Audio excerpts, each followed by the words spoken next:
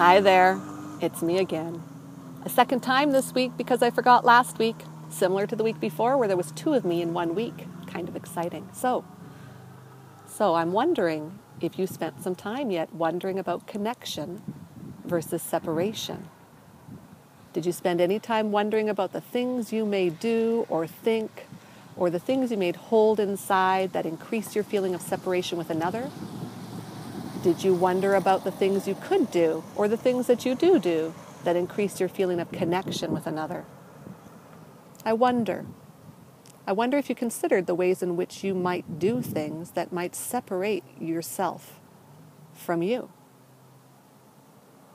Are there things that you do that increase your feeling of connectedness within yourself? I wonder what that might look like. I wonder if there's ways you could treat yourself so that you would feel in complete alignment with yourself, undivided, presenting a united front.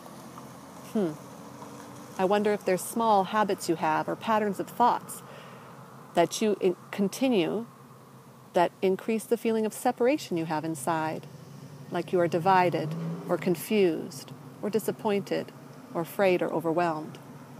I wonder about all of these things, and I wonder about all of you, and I wonder about so much more.